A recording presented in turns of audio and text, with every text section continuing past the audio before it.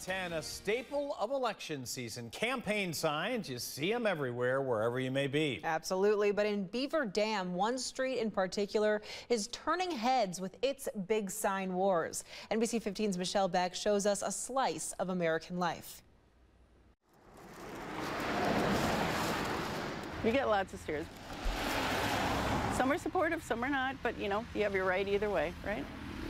You can tell a lot about a person by their front yard.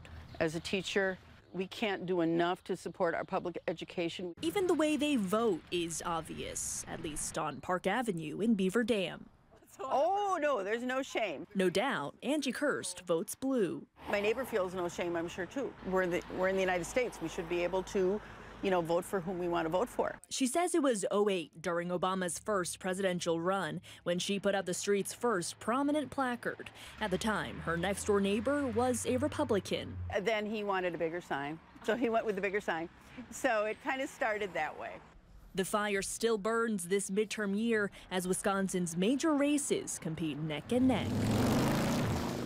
GOP sign holders on this block were not home or declined to speak with us, but one street over, I put them signs out for one reason. Dick and Anita Namer boast their picks for office.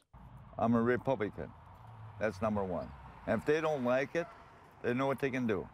I've always felt that the democratic process is a choice.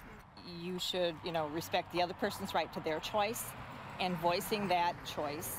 And I feel they should do the same to us. In the past, the Namers say their signs have been removed, but the ugly makes its way across party lines. In the last presidential election, Kirst saw it firsthand. Okay, you're looking at the guy coming through and slicing through our sign. To slice through something on your property is, disturbing. This is what it looked like afterwards. People are afraid, unfortunately, and so I don't think you have the discussions that you could have, and I think there is definitely more divisiveness.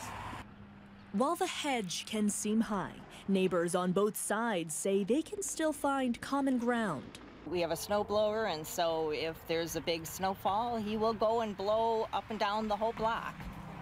It doesn't matter what your opinions are politically. Yeah.